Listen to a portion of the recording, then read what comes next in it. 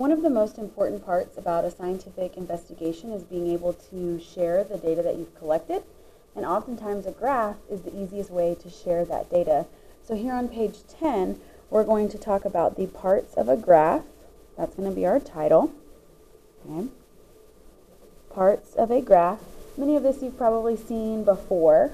You've looked at graphs in elementary school. We're going to make sure we know everything that should be included in order to have a good graph that's easy to read. At the table, there is a copy of this graph that says bacterial growth at 72 degrees.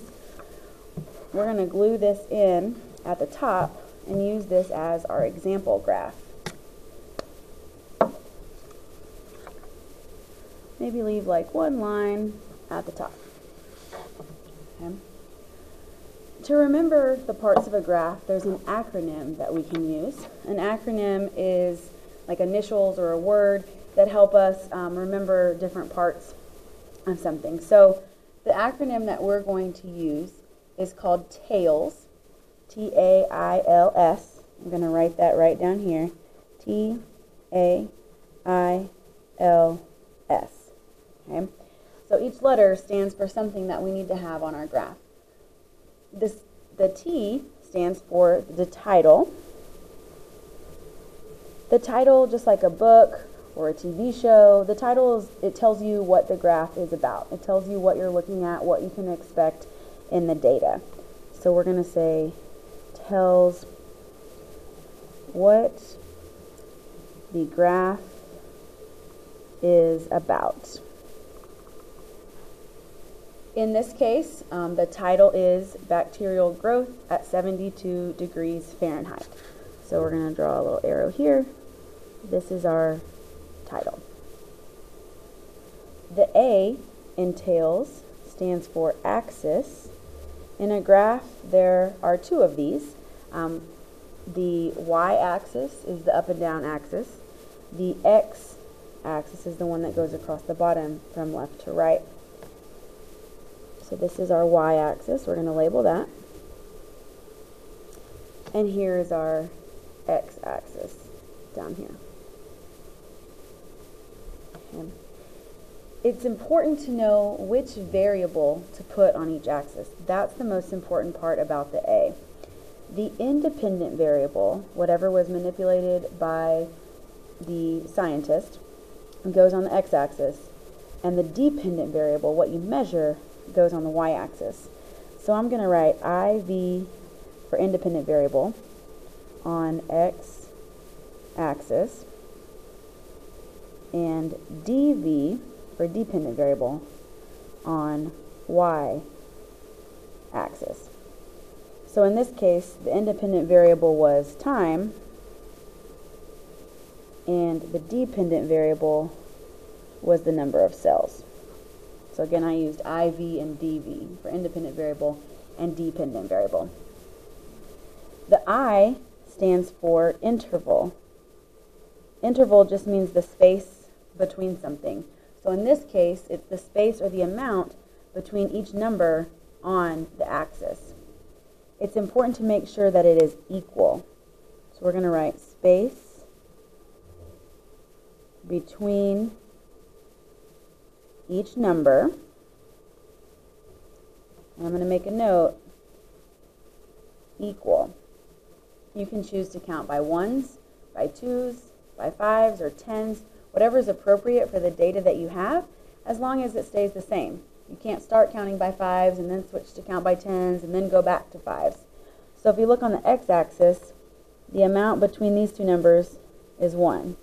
The amount between these two numbers is 1. So we would say that the interval of the x-axis equals 1. If we look at the numbers on the y-axis, they're a lot bigger numbers. We have a much bigger interval. We go from 0 to 500, 500 to 1,000, 1,000 to 1,500. So we're counting by 500. It's increasing by 500 each time. So we would say that the interval of the y-axis is 500.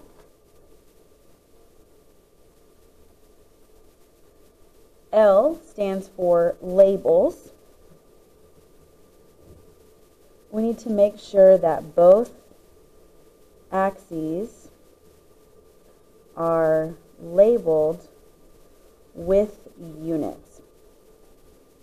Axes is the plural way to say axis. We don't say axes, we say axes. So we need to make sure that both of the axes are labeled. What is it that we were measuring? What is the variable? And most importantly, what is the unit? Right here we have time. Time could be in seconds, minutes, hours, days, weeks, years. So we need to be sure that we know exactly what we're talking about. Okay, so this is considered the label right here. And then this is considered the label on the y-axis. The S stands for scale.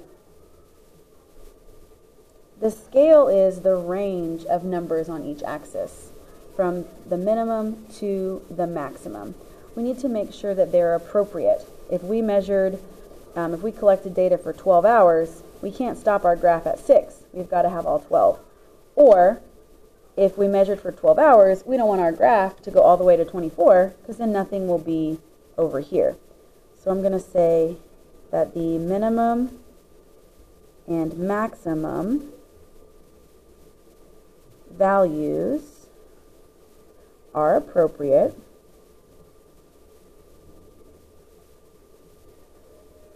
and we need to use the entire graph.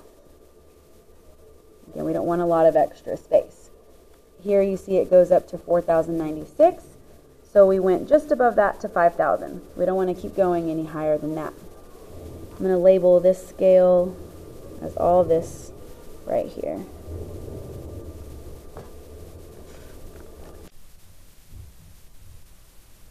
When it comes to tails, one of the most difficult things for students typically is to figure out the A, the axis. Which variable goes on which axis? So we have another trick or a helpful tool to help us remember that. So that's what I'm going to write here at the bottom of page 10.